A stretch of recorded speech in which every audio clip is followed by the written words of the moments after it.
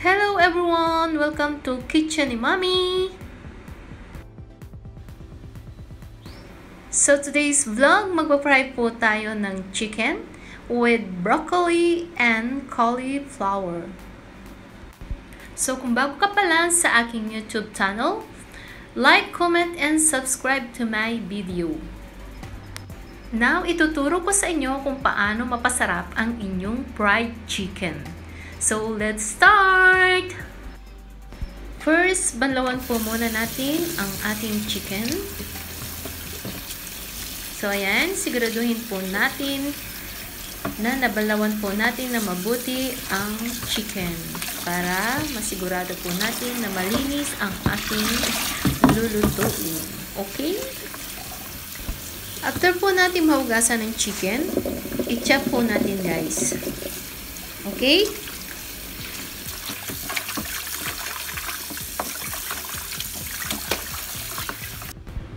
So yan guys, tapos na nating ma-chop ang ating chicken. Susunod na ating gagawin ay sangkapan na natin ang ating chicken.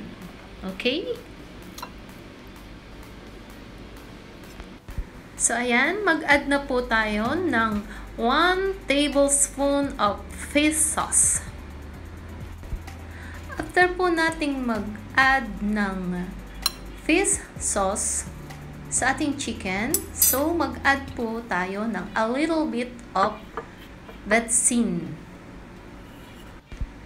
If you don't like to add a little bit of vetsin, it's up to you guys. It's okay, no problem. After po natin mag-add ng fish sauce and vetsin, so ayan, paghalo-haluin lang po natin hanggang sa ma-absorb po ng chicken yung nilagay po nating seasoning. Okay? So ayan, ganyan lang po kasimple ang ating lulutuin sa araw na ito.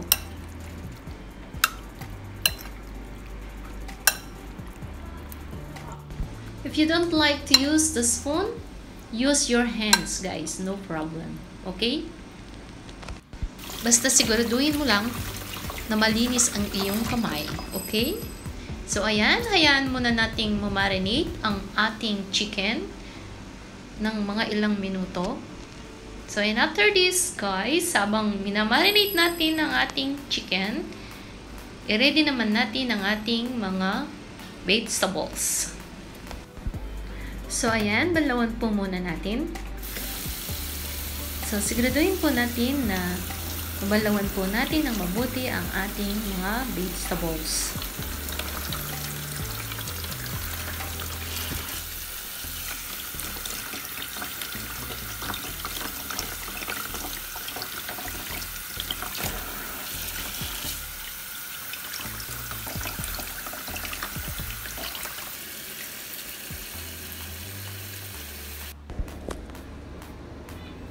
So, ayan, ready na ang ating mga vegetables.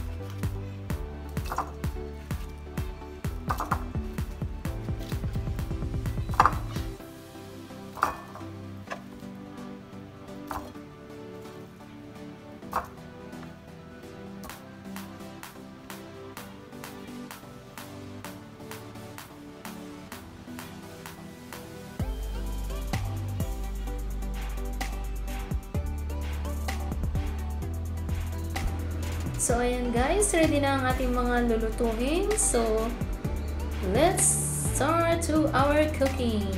So, painitin na po natin ang ating kawali.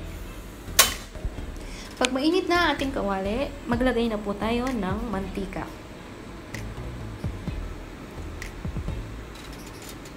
So, ayan, mainit na ating kawali, maglagay na tayo ng mantika.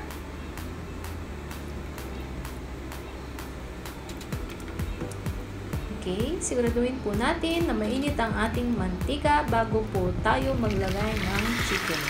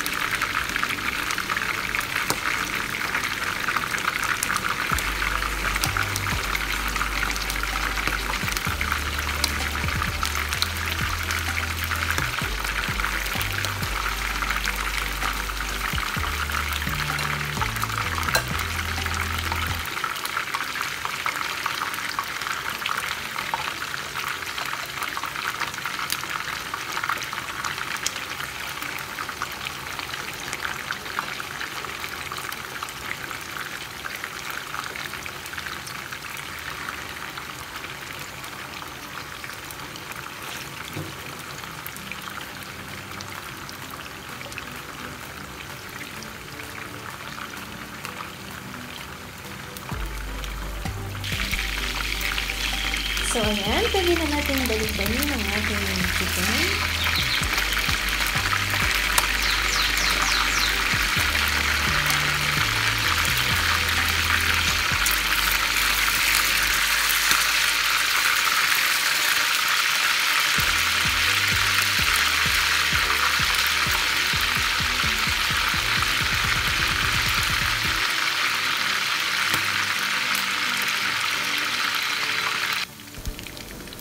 Okay, pwede na natin hanguin ang ating chicken. So, ayan.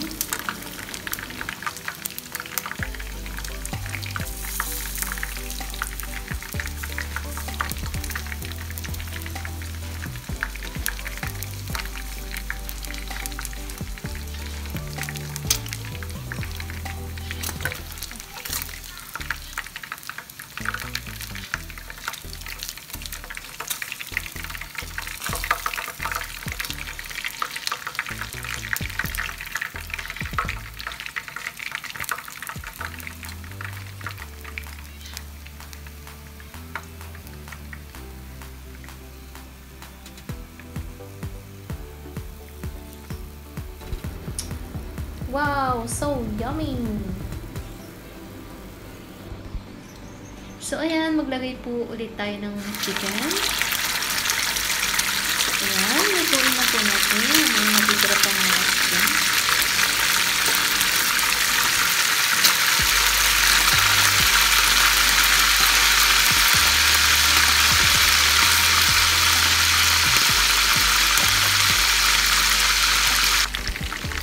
Ayan, balik na rin na po natin para matapos na po tayo sa ating pag-fry.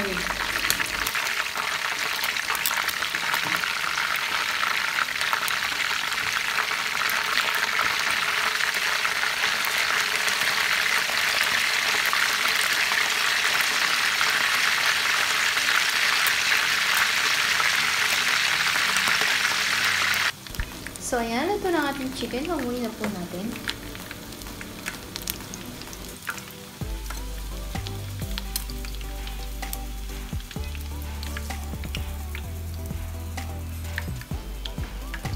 So, ayan guys, luto na ang ating chicken. Look, so yummy!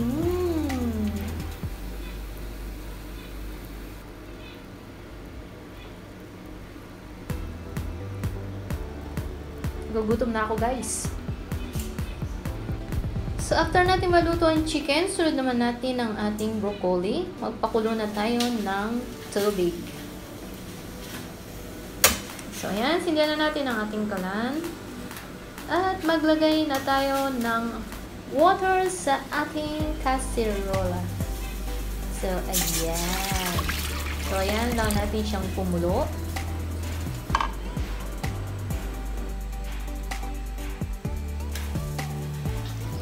So, ayan guys, kumukulo na ang water. Ilagay na natin ang ating mga vegetables, ang ating broccoli and cauliflower. So, ayan. Ibabad lang natin sila sa mainit na tubig. And after this guys, mag-add po tayo ng iodized salt. Okay? Ayan. So, ibabad lang natin sila sa mainit na tubig.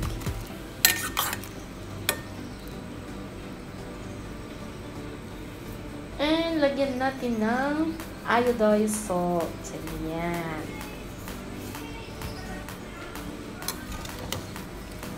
Okay.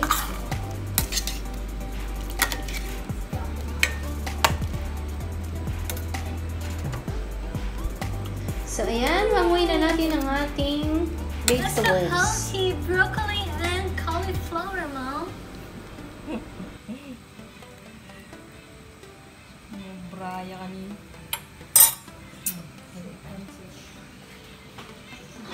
Steamed vegetables.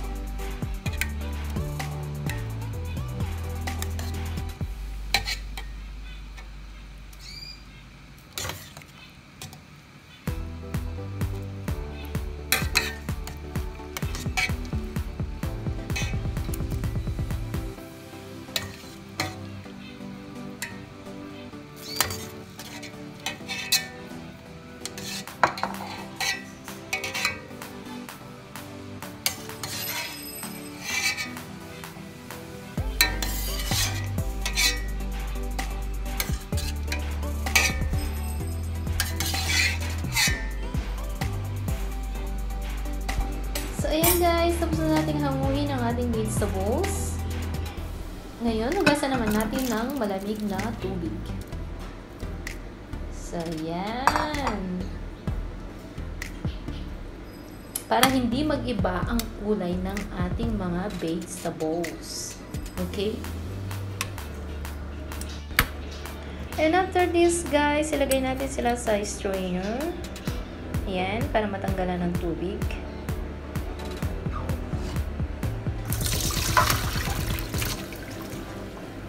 So, ayan. Tapos na ang ating vegetables. Tara! Luto na ang ating fried chicken with broccoli and cauliflower. So yummy! So colorful! So beautiful! Thank you for watching, guys! Like, comment, and subscribe to my YouTube channel. And don't forget to click the notification bell para ma-notify po kayo sa mga bago kong upload na videos. Thank you for watching! Bye-bye!